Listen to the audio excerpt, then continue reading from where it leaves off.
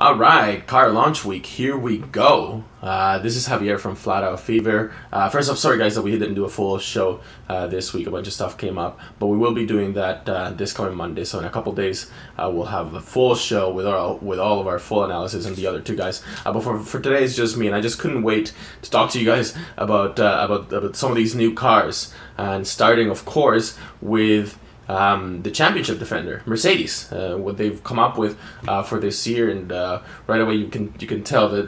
Remember how last year at around this time we saw them turn into from peppermint in their sponsor color to more of a spearmint. I guess they've just added a bit more peppermint, a little bit more blue to it, and these sweeping lines that I think I have a theory on what they've done it this way. With this particular design for the livery. But other than that, I mean, it's just your silver. Obviously, you wouldn't expect Ferrari to race in other than a red.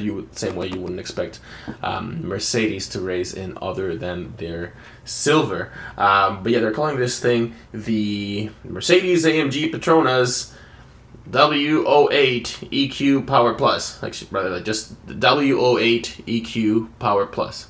That's the full name of it. That's what the car is called. Where did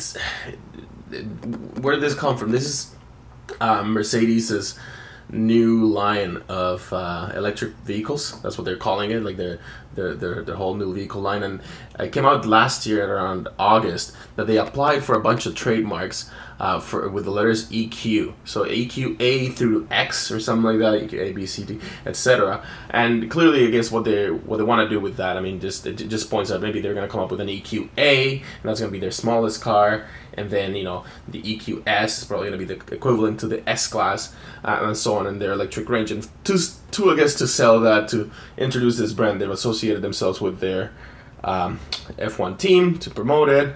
Hybrid technology, save the planet, etc., whatever else that F1 is into now. But I mean, we all know nobody's gonna call it that. We're just gonna call it the W08. So it's a W08. Come on. But yeah, beautiful car right away. From the front view, you'd be forgiven for thinking that it's kind of the same car. Maybe just an evolution from last year rather than a revolution. We hope F1 people like to talk. Because of this front wing, I think it's like the whole nose cone and front wing configuration. If you look at it head on, it's very reminiscent of last year's car. The front wing kind of looks the same. The nose cone kind of looks the same. This air intake is basically the same that we're used to from last year. But other than that, that's sort of where it stops. Really, I mean, the fat tires, look at that, beautiful. This is proper racing tires. But that's sort of where it ends. Now, Scarbs did a really good video on Peter Windsor's channel. I think I put the link down in the description of the slides, which we'll be sharing. But the suspension right here, apparently they've raised it up a bit over last year, and you can definitely see that for more aerodynamic effect. Now, how that affects their complicated suspension trickery that they've got going on, who knows? That's all under the cover. But from the outside, you can see that it's a little higher, and it's clearly meant to conduct the air. Now look at these side pods right there, way narrower intakes. That is going to be a thing that you're going to see with other cars this year as well, in the side pods. But around the side pods, they put all these little elements, and you can see them here. They're kind of hard. This is what I was talking about with the way that they did the livery around the side pods here. Because if you look at it here on this picture, these extra little wings sort of blend in. You just see like a cut, and don't get the detail. But this view here really puts it in evidence what they're doing. So there's a barge board, and then there's two extra wing elements, and just to channel the air around the back. And you're gonna see how the back of this car is gonna be very important. They're really focusing their attention on the airflow around the back of the car. This T-wing, so that's Bottas in it. Lewis, when he came out, they did their whole announcement and whatever, an unveiling in Silverstone. I mean, it's a German team, but I think they did that on purpose. To be honest, I mean, other than the fact that their factory is actually based in England, but they could have very well taken it to Germany and done this unveil in Germany, but they didn't. I mean, Honda, McLaren, they took a car to Japan, so why couldn't they take it to Germany? I think it's because of this, because they actually Lewis, they gave him wet weather tires, right? But they gave Valtteri and no T-wing, but they gave Valtteri this the T-wing and slicks. I'll get back to that in a second. But also, yeah, with the front here, the other thing that you can see is these rear view mirrors. They're huge. They're pretty massive. But it does look like if you can see the detail there and there, it does look like there's some just extra machines. Like, I don't know if they're doing the thing with the thermal cameras they did last year, where they put them in there just pointing at the front and rear wheels, just to kind of get live telemetry on the temperature of the tires. I'm not sure if that's what they're doing, or if it's just for a testing thing. I guess we'll see. But right away, you notice that even though it might look similar from last year, it does have quite a few interesting details. Another thing that I wanted to point out, again, you can kind of see well, actually not too well in these pictures, but a side wing that comes out of the side. So let's check out the side view right now, because then you really start seeing what they've really done with this car. Now these pictures with the white background are from the Mercedes website, so they're all airbrushed. Doesn't show that much detail. Like, nothing over here. Obviously, they're not showing you what they don't want you to see in these pictures. But these from the real film days, that's where you can see the more intricate designs. So again, from the side, head on from the side. Look at it here too. It just looks like a couple cuts on that side impact structure. Here, same with this the other airbrush picture here. But they are actually, what they are is just more like wings, like a triple set of cascading wings. Mercedes kind of had been playing around with this last year. This side wing, you can see it coming out of here, kind of swept back the sign, reminiscing of that the 2008 Ferrari had something similar going on, but it was way more primitive than this. This is a piece that took some serious hours to design and to make sure. But again, all of this, and you can see it's just to funnel the air right neatly to the back of the car. Right neatly to the back of the car. There's going to be a huge area of improvement for Mercedes. Now, the thing with the T, so clearly, like, these pictures from their official pictures from the site, like, they're clearly planning on running this wing. It's not like they're not going to run it. Maybe it might become one of those things where they might show up with it one weekend or a certain weekend and then not another weekend. Not sure about that. They've also said that about the shark fin. You know, like, another thing that you notice from this car compared to the other F1 cars that have been released so far is that it's missing much. Like, what they have, they all basically have these shark fins, except for the Mercedes that I've seen. But they have like a bit of a hint to it. Now, regarding that, they've said that they might play around with it in testing and see if it actually gives them what they're looking for. But clearly, they, at least at this point, they don't see a massive benefit. But they could also be sandbagging. Who knows? And I say that because, you know, it's always there is always quite a bit of sandbagging this time of year. But look at the rake here in this car. This is the car that Lewis was driving with the wet weather tires at Silverstone. And you see from this session how there's an overwhelming amount of pictures from Lewis. And now you'd say that, well, that's obvious because, you know, Lewis is obviously like what people are, you know, he's who people are interested, you know, over about Valtteri. He's in Britain, you know, whatever, the photographers were just more focused on him. But you have to wonder whether that was deliberate or not. or deliberately done, or even instructed, handed down by Mercedes, because, and I think that this car, so you can see it right away, compared to the other F1 cars that have come out, it's not running, or at least it doesn't seem to be running, a dramatic change in rake from last year. It's just, rake is sort of like this thing that they do with the F1 cars, where the back of it rides higher than the front, right? It creates that slope, and that again, it just, if you do that right, that gives you, it can give you quite a bit of downforce for not a lot of drag. So that's an area definitely that the Mercedes and all the other teams were looking to maybe approach and try to do something similar to what the Red Bull has been doing, to what's being basically Red Bull's MO for the past few years, is just run a car with quite a bit of rake. But it didn't seem that way with the Mercedes. But I think that that's because these guys are it's a sleight of hand. Look at this. Why don't you look at Lewis in this beautiful car? And then when they sent Valtteri out with what I think is going to be like the actual real car with the real configuration at the back, with the slick tires, it's running quite a bit of rake. Like, that's not nothing. That's look at the difference between this picture and that picture. And yeah, I know everything you want to say about camera angles and everything else, but does it justify that huge difference? I think they are actually running quite a bit of rake, or they're planning on running quite a bit of rake. The top view is where you really start seeing what they've really done, and this is insane. This is just something incredible what they've done here with this car. Let's talk about this for a second first here. So again, more of that jagged cascading wings design right at the floor. You see that stepped design that's there.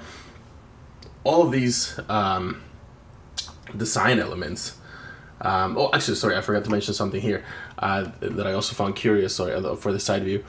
This piece of carbon fiber here, like you can see it there. It's sort of like, it's got like a beveled look to it, but it also, like, especially in this picture, you can see how aggressive it goes. Again, jagged, sharp corners.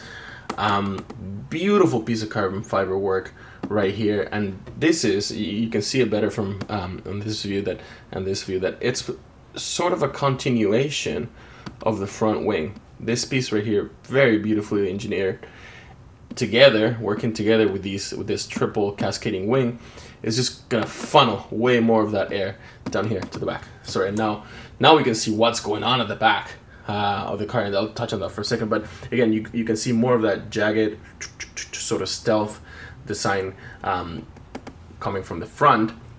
But here, check that out. That is incredible. That is, look at how much of the floor of the car you can see. I've never seen that before in F1. It almost looks awkward. It almost looks ridiculous how much room there is in between how tight they end at the very back of the engine cover and the rest of the floor. Hey, look, that's a person right there. That's one of the mechanics. Like, he could, like, if he wanted to, he could like sit right there. Another guy could sit right there. Maybe somebody else could fit over here. This is, like, seriously, this fits 3 guys sitting down, probably.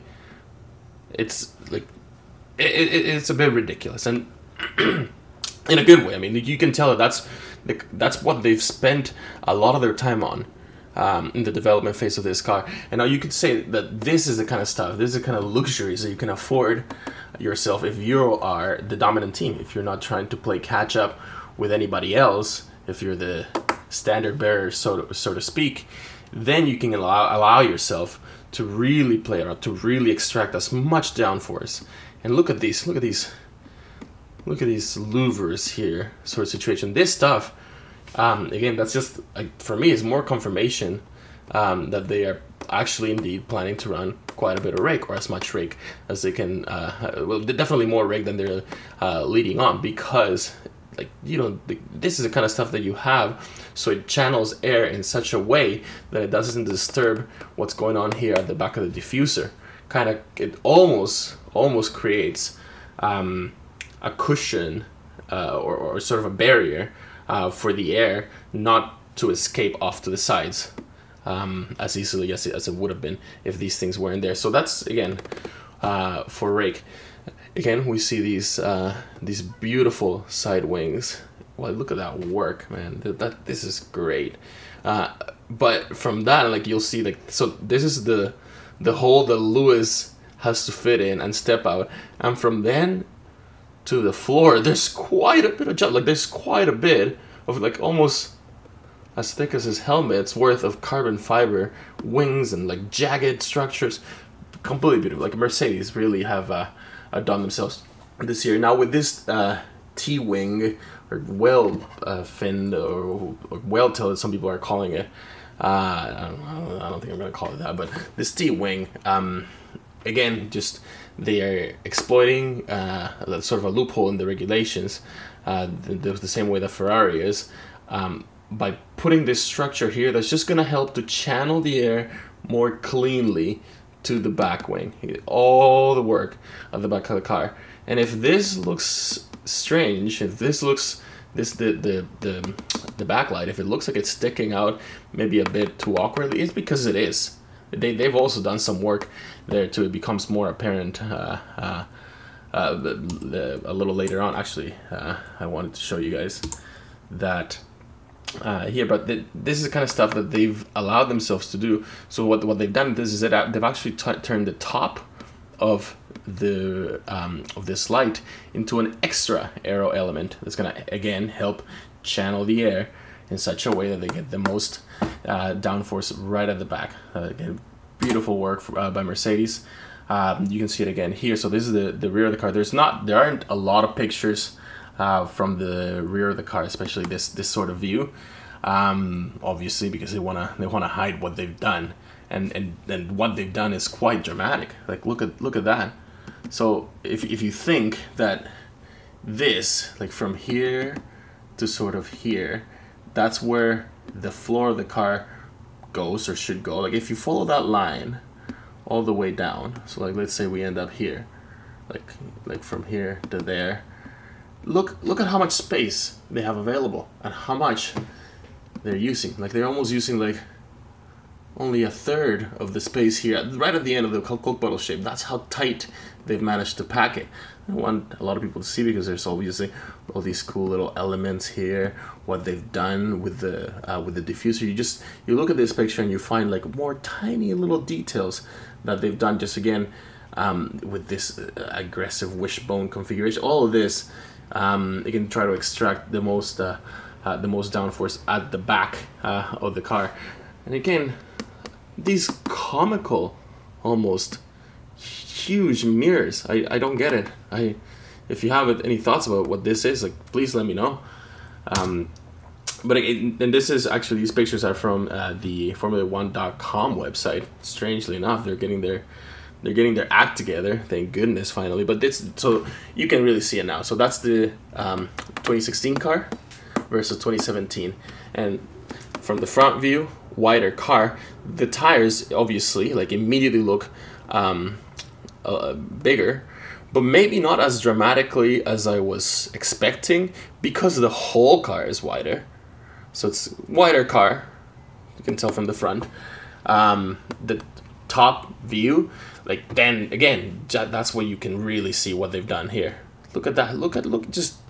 And this W07 was still, like, considered quite a tightly packaged car, but then look at it here, even more so. And granted, they are wider cars, but still, this is, like I said, it almost looks awkward. It almost looks a bit too ridiculous how much space they've been able to save right there. Just to go back to this picture here, like, yeah, again, like, just so much space saved there. But yeah, you can definitely see it here. And then the side view, you can see all the other elements, swept back rear wing, this little winglet here, and also just overall a longer wheelbase of the car. And this, just wanted to like finish here on this note. These are two videos, two 360 videos that Mercedes themselves put out. This one is from the reveal in 360. You can move them around on YouTube. The links are at in the notes here. But also this one of Lewis doing a lap around Silverstone in the car. And this is what a great job. I mean, if you have a Vibe, an HTC Vibe, or something that you can see this stuff in 3D, Google Cardboard even, like this must be insane. But I'm just gonna leave it here so you can see one thing. So here it is, the two guys, the two drivers, Valtteri and Lewis, like unveiling the car. Some really cool, neat stuff that you see. A little later on, Lewis here doing his selfies and whatever, and social media stuff. But look, check this out. Check this out. This is Lewis's car. This is the car that he's gonna jump on right now. And look, it's got that jagged little the windscreen thing, whatever it is, that Rosberg used to run. Remember last year, and I think a bit of the year before, Rosberg was known for running this, but Lewis never had it. He never had it. I wonder if this is just for this show run, or if he's gonna keep that for the rest of the year, because that's hilarious. And again, and just one thing that I wanted to show you guys. Remember when we were talking about the that side, the side wing and all the carbon fiber elements that are just beside the driver here? Well, now look, check out Lewis getting out of his car, like right around here. Lewis starts to get out of the car, and it's like he doesn't know where to put his foot down. Check it. It's like he doesn't want to ruin any of that beautiful carbon fiber, of course. But yeah, anyway, that's it, and we'll see you guys. We'll see you guys later, and maybe I'll put another one of these for the Ferrari.